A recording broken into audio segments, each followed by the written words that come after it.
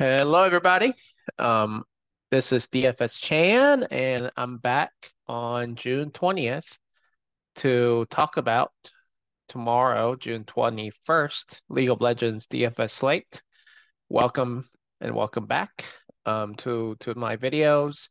I have been moving my family for my new job, my full-time job that I have, to another state. So it's been real crazy chaos, packing and moving and unpacking and shit like that. We still have boxes. I don't know if you can see it in the background, but I still have piles and piles of boxes. But enough of my soap box.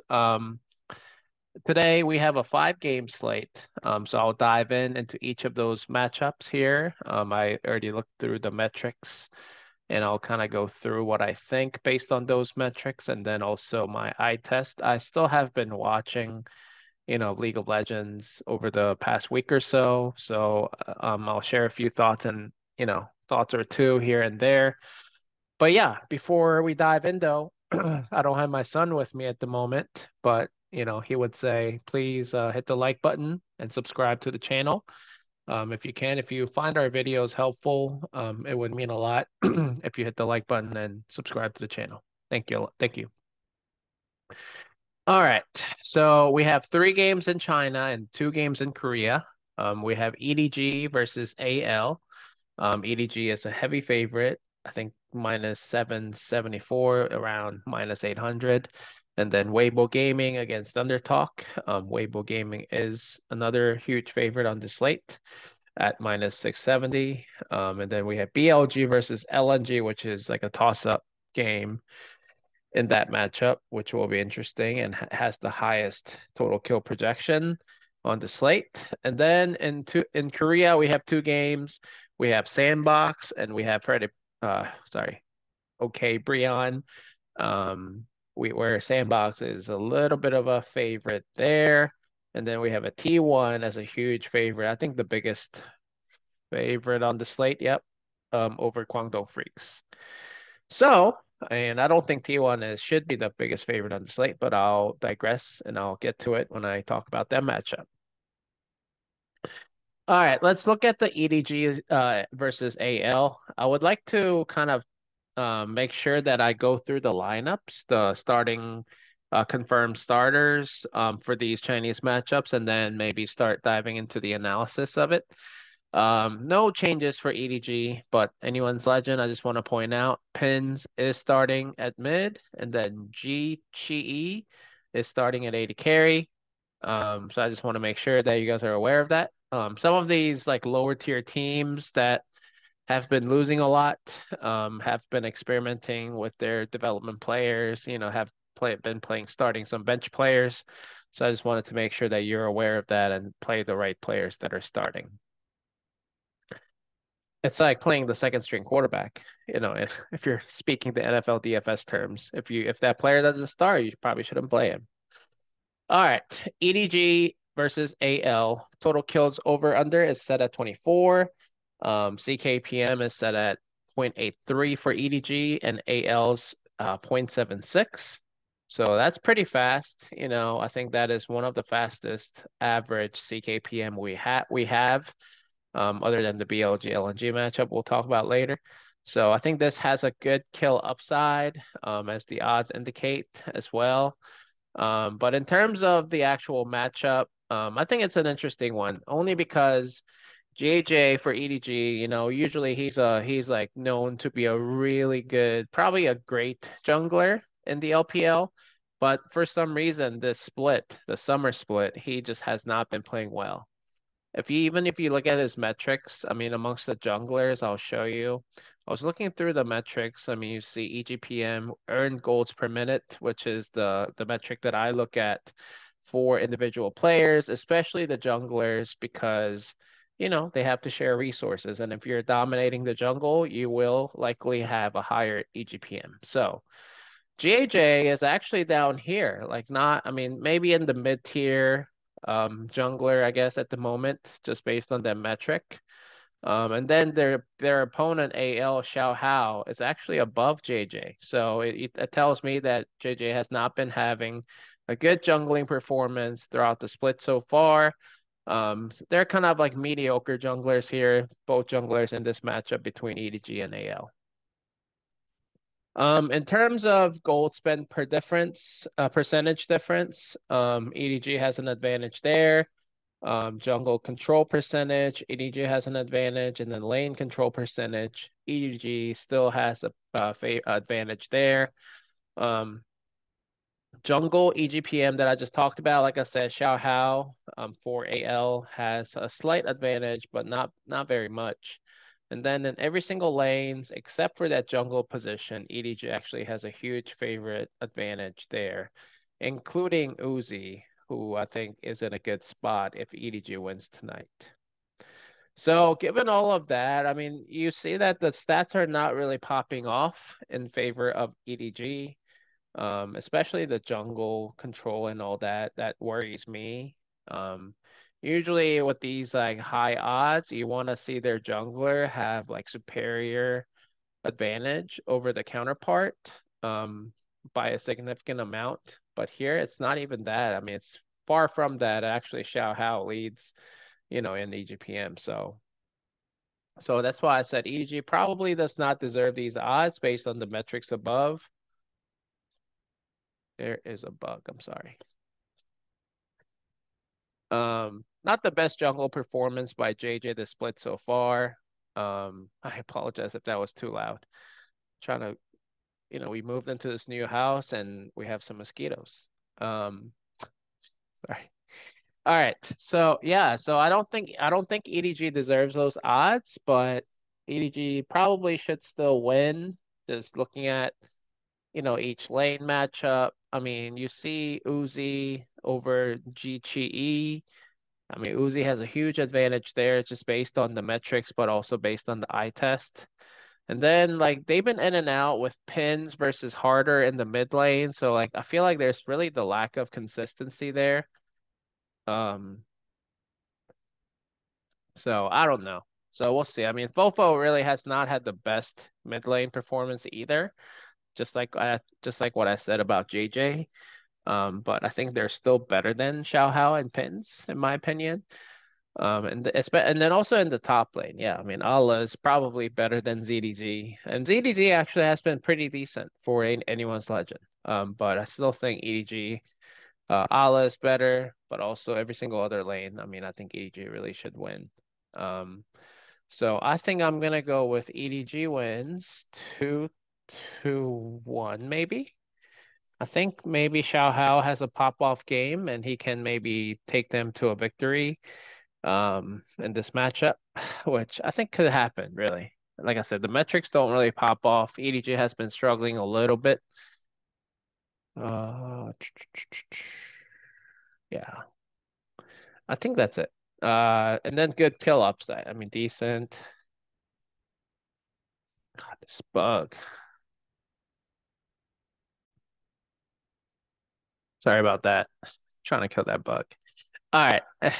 Next matchup is Weibo Gaming versus Thunder Talk. That's an interesting one, I think. Weibo Gaming really has been up and down, but I think overall, like I think they've been a pretty good team. Total kills over under is set at 23, so not as fast as the EDG AL game that we just talked about. And it's supported by their CKPMs as well. So like this one is projected to be the lowest kill upside game in the LPL games. And then GSPD, gold spend percentage difference. Weibo Gaming has a huge, huge advantage there. And the jungle control percentage, it's really minimal difference. And I'll tell you why that's funny about it, because really, like to me, Weiwei, after winning that first matchup against JDG, I think JDG had a MSI hangover, just coming off of that big international tournament. I think they just kind of underestimated Weibo Gaming. It made Weiwei look really good, but it kind of shows that he has been, actually that was kind of a misperception rather, that people had about Weiwei. His metrics are really bad, but guess what? Beichuan's is not much better than Weiwei's. So really, Beichuan only has a +3 advantage there in EGPM. So really, they're about even. I think Weibo Gaming has better laners. I mean, Xiaohu over UCal. Not by very much. Like UCal has had a really good spring split, but now in the summer split, he hasn't been as good. But Xiaohu hasn't been great either. I mean, he's been okay, so I think that's a wash. But in the 80 carry position is where I think Light has a huge advantage there over 1xN. And I think it is, yeah, it is supported by the metric as well. There's a huge EGPM gap between Light and 1xN. So I do think Light should have an advantage there. And then in the jungle, like I said, it's not a huge advantage in favor of H1. So given all of that, where EGPM is favored for Weibo Gaming in every single lane, except for jungle, but like I said, that's a slight advantage for the TT. So I do think Weibo Gaming really should win this 2-0. I do think Weiwei is a it's not like I said, he's not the best jungler. So if Beichuan for some reason like comes with like, a ceiling game where he plays well, he gets a kill early game and tries to snowball from there. I mean, I think Weibo Gaming could struggle potentially, but I mean just that Beichuan based on his form currently in the summer does not really scare me that he's gonna do that 2 games in a row against Weibo Gaming over Weiwei. So I'm just gonna kind of bank on that idea.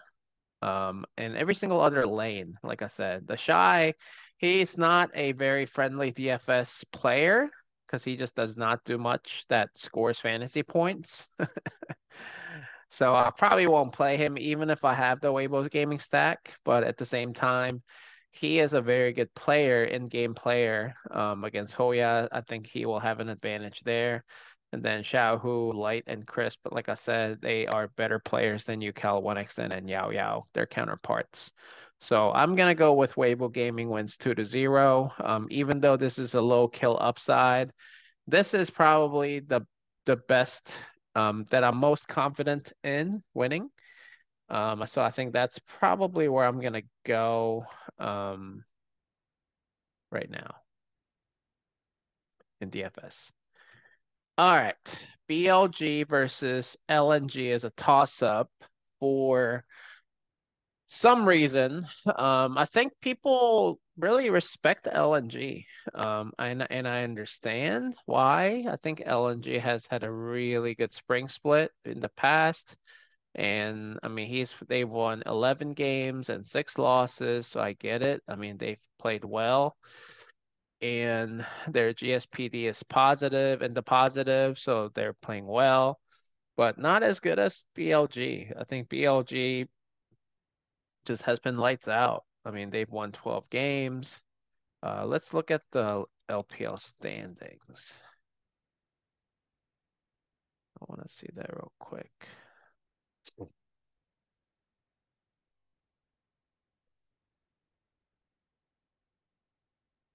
Yeah, TES, JDG, BLG is 6-1, and LNG is actually 5-2. So they've been pretty good. LNG has been on a 3-game winning streak, whereas BLG has lost the last series, I believe. Yeah. So let's look at that real quick. Who did they lose to again? No, did it? Oh, it's LNG. Sorry. Oh, JDG. Yeah. So BLG is playing against some tough teams. They played JDG, lost both games. Now they're playing against LNG, who's played EDG. Okay, not too impressive. Rare Atom, not too impressive. FPX, no. See, like they lost to some good teams, but then they beat all the bad teams. So I think BLG should still be favored. I'm just a little disappointed in that. I don't know why. I don't know why it's a toss up. I think BLG should be favored by like maybe -200 or so. odds wise. So that is probably where I'm gonna go. I think it kind of lowers the BLG's ownership. Maybe it will. I don't know. It depends on what people think about LNG. I think just given the pricing difference slightly, even though it's slight, I think maybe a lot of people will play LNG just to fit an EDG or a Weibo Gaming, I think.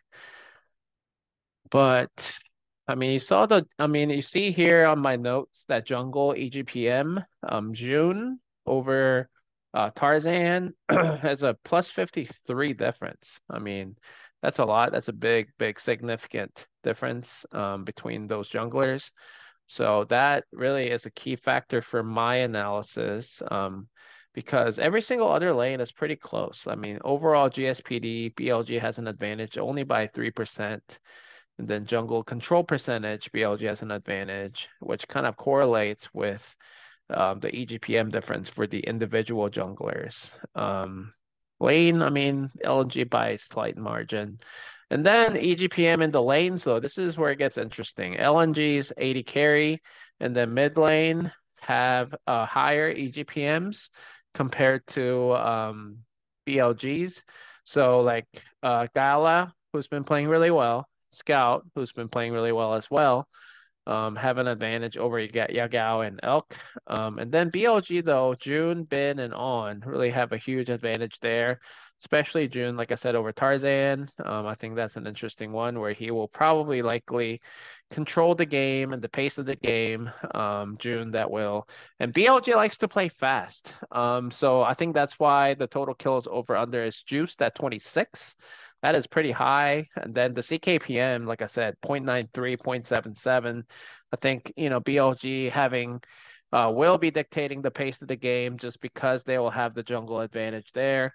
So I do think either way, I think this is going to be a fast matchup with good kill upside.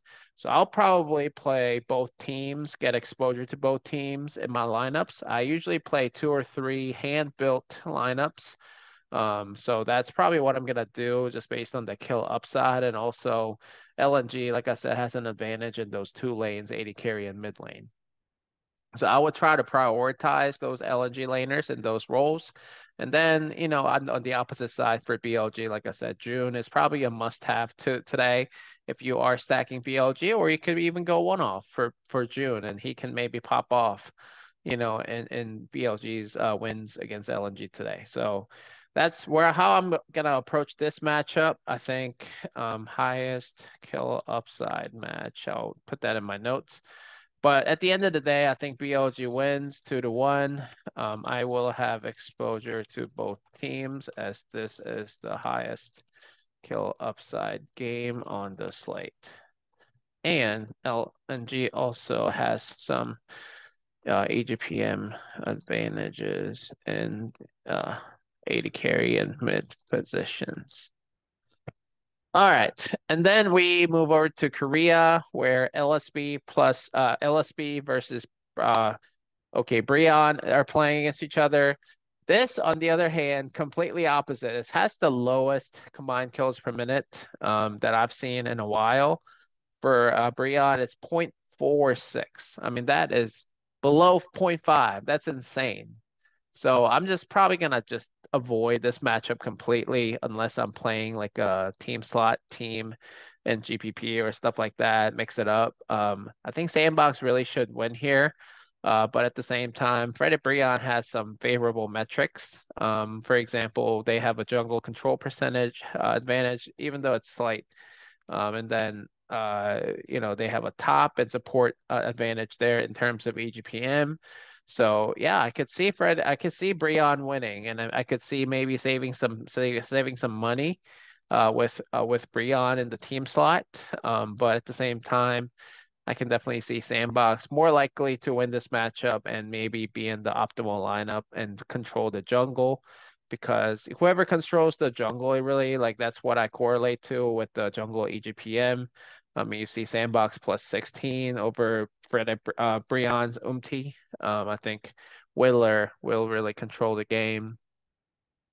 One other thing though, Ivory will most likely start for Breon at mid, but it is possible Karis plays.